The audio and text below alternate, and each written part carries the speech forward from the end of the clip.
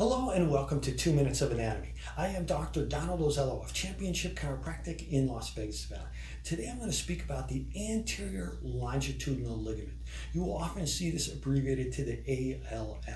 The anterior longitudinal ligament is a long and strong ligament that is located on the anterior aspect of the vertebral bodies. It connects to every vertebrae and every intervertebral disc in the anterior aspect.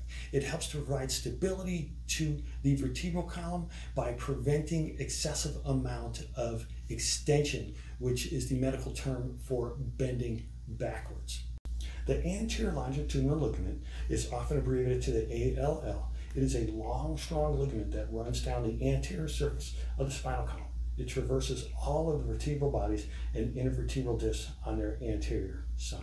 It guards against hyperextension of the spine. The anterior longitudinal ligament functions along with the posterior longitudinal ligament and the ligamentum flavum to stabilize the vertebral column.